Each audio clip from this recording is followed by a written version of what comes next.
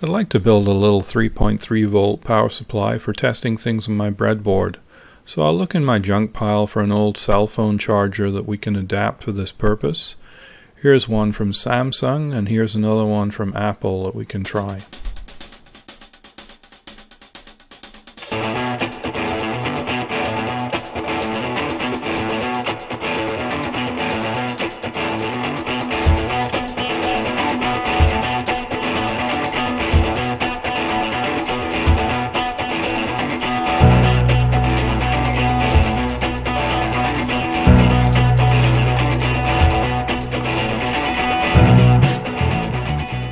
Here's the circuit diagram for this. We have 5 volts coming in from our cell phone charger.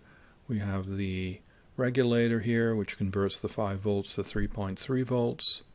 We have a couple of filter capacitors and an LED indicator here with a series current limiting resistor.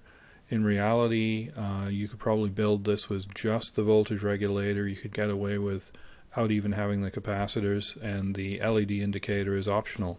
So it's a very, very simple circuit. Let's go take a look at the spec for the voltage regulator before we proceed. This is the LD1117 series. We're going to use the 3.3 volt regulator, which is designated as LD33V. And this is a low dropout voltage regulator. It says that the dropout voltage is 1 volt typically. Let's just take a quick look at the pinout of this thing. Here it is here. This is what it looks like. So it's sort of an odd pinout, ground on one end and V out in the middle. Okay, so let's first quickly build this on a breadboard so we can test it out with our cell phone chargers.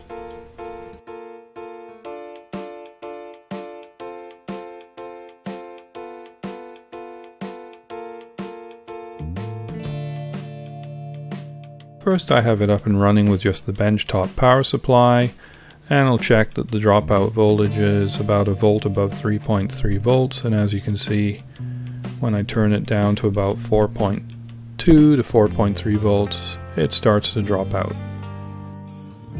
Here I'm going to cut the end off the Samsung charger, hook it up to the breadboard with about a ½ amp load, and as you can see, it seems to work. Next, I'm going to cut this lightning connector off the end of the Apple cable, and I'll test it out with the breadboard circuit as well. As you can see, this seems to work with a ½ amp load also. Next, I'm going to put the whole thing together on a small piece of vector board using the Samsung power supply. I opted to use the Samsung charger because the wires are a little thicker and more robust.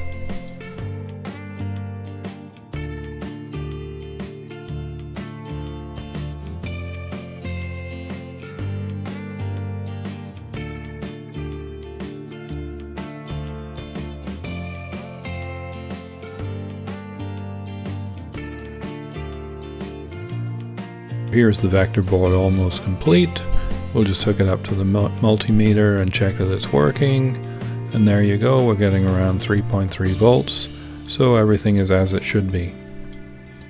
So we'll just trim the circuit board and it's project complete. This was a very quick and cheap build when you consider that the cell phone charger was free, a scrap of vector board is free, it's $1 or $2 for the voltage regulator wherever you got it, and just pennies for the other parts. So I'm really happy with this build, and I'm really happy with the cost and the way it worked out.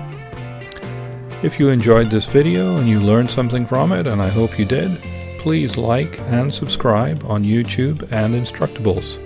And I'll see you next time, guys. Bye for now.